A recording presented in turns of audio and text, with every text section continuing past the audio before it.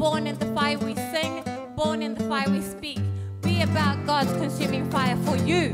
What I love about Women of Destiny is getting to meet all the sisters, seeing the new sisters that have been saved, coming together and just being with each other, really. I grew up with brothers, so I didn't have sisters.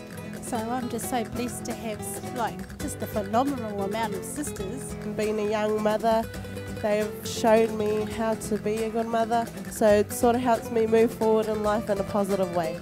We've got to face things, we've got to grow through things. The more open we are to learn and grow through things, the quicker we'll get through it and the more people will be able to help.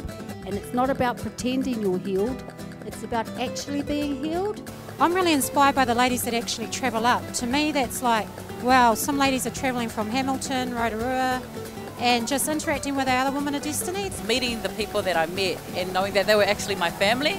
And so it was just the connection that I had with a lot of the women that are here. There's something about women coming together, and it's just so feminine and so fun. You shouldn't be able to shy away from it. You should be open to say whatever it is on your heart. What I love about Women of Destiny is meeting all the new people and hearing where they've come from and what God is doing in their lives. I just love coming together as ladies. I like to talk, I like to eat, I like to do all the things that we do here at Women of Destiny. I like to dress up, as you can tell. I love the food, I love the fellowship, and I love the karana, the vatos loco. Do you realise that in the fire and the heat, if we're cooking a hangi, we want the hangi stones white hot.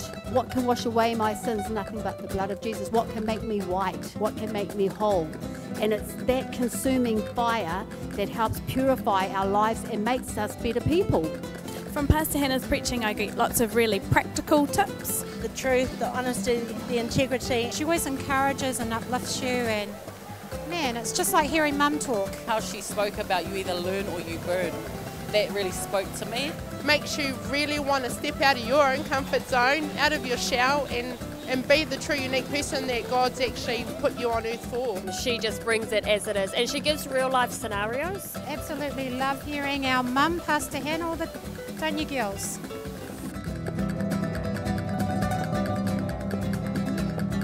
Sisters!